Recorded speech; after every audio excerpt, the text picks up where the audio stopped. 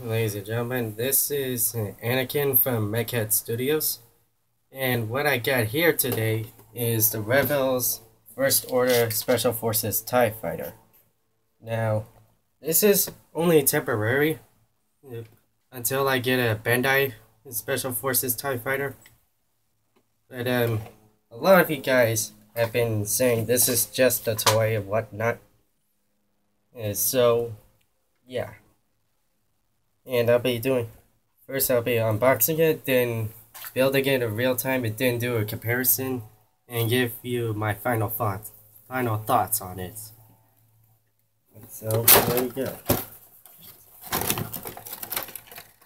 And you gotta be careful with this part in particular because it likes to fall out, at least on my part.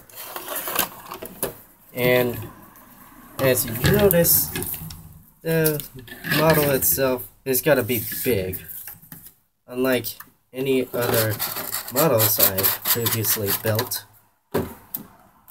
And here's all the parts here.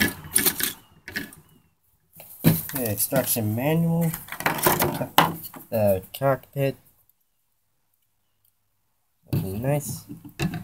The wings, extra parts to assemble the wings itself and whatnot. And yes, it does come in 2 pilots, so calm down, guys. So yeah, let's get this started. Oh,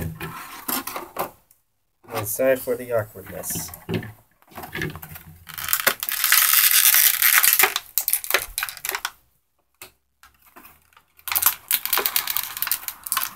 These are really good packaging. Yeah. And now we got extra parts to do.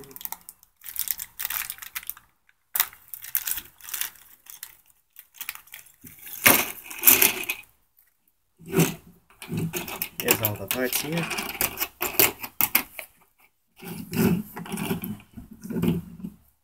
So I should note that there's a little something special about this particular model, in case you haven't noticed by now, that it's an electronic type. So when you pull this off and you press a certain button, I believe it's here, it plays the sound effect that we all know and love.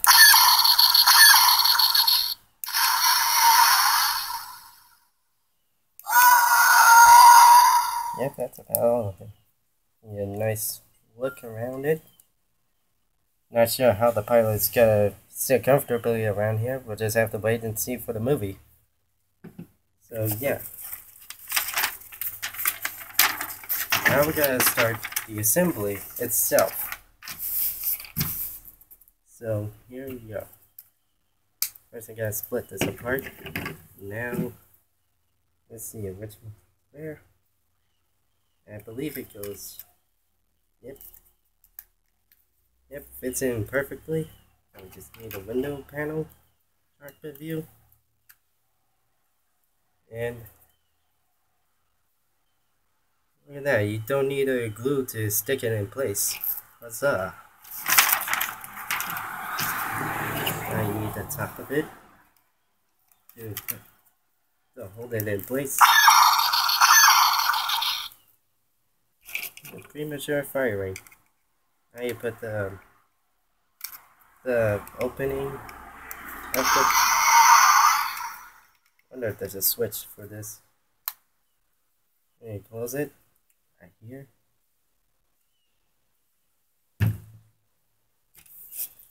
Now you need these. It's something I'm not very familiar with. I'm pretty sure this is new specifically for this, due to the fact that it may be a bit bigger for the 2 pilots. So let's put these 2 in. Let's see what we.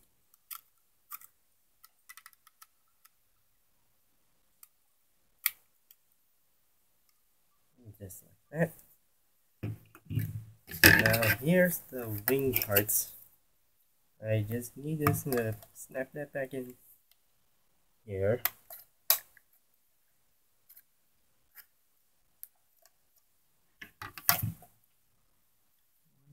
Nice. I'll do it here.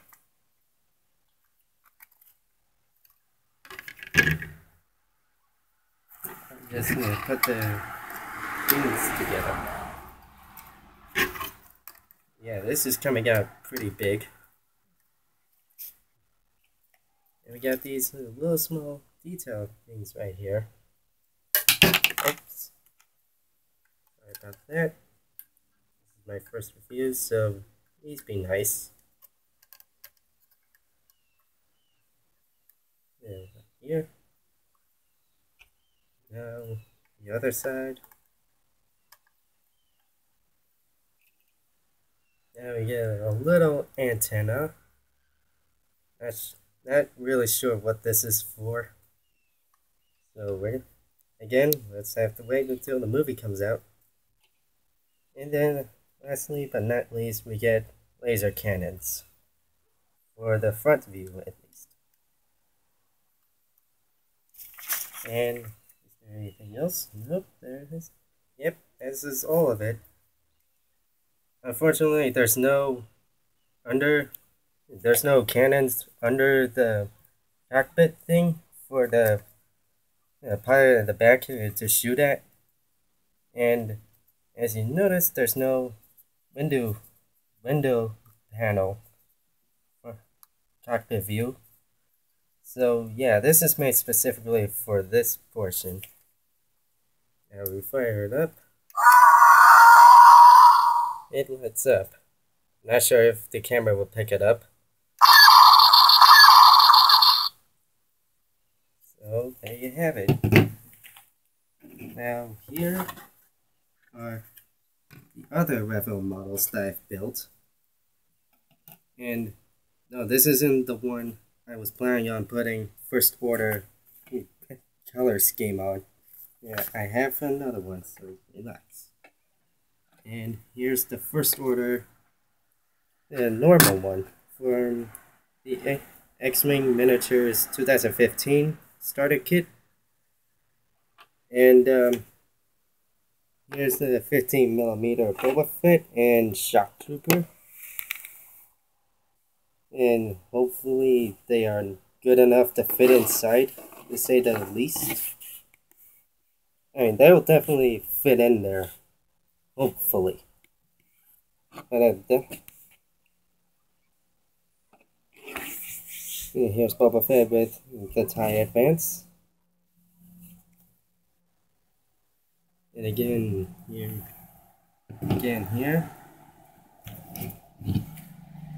But yeah, 15mm will definitely work for this particular model. And I should note again that the other model sets come in this size of packaging here. So we got Poe Dameron's X-Wing, the normal X-Wing, and of course the Millennium Falcon. I'm not very sure if the Millennium Falcon will be accurate in terms of detail, but I'm pretty sure the X-Wings are going to be just as good as the X-Wing, as the TIE Fighter here. Sorry. So yeah. Oh no, this is a fine model for both beginners and advanced model builders. And I'm pretty sure a lot of you guys would want a lot of dirty stuff done to this thing.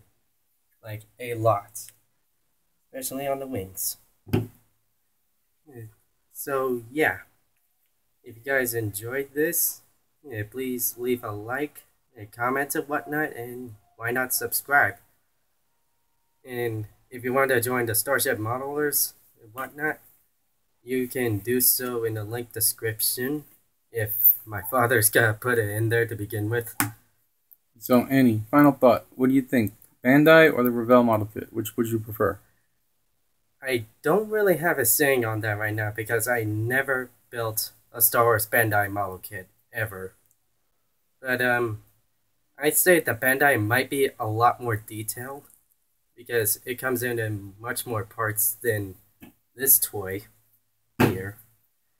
So, all in all, the Revell is a fine temporary model thing. But unless you have friends in Japan and whatnot, you're not gonna get any luck on the Bandai models because I'm pretty sure the Force Awakens models are not gonna come out on time for September 20th, and I'm pretty sure a lot of you guys know why. So again, thank you so much for watching. Hopefully I get to see you guys next time for the next Revell review. And again, from Anakins Studios out.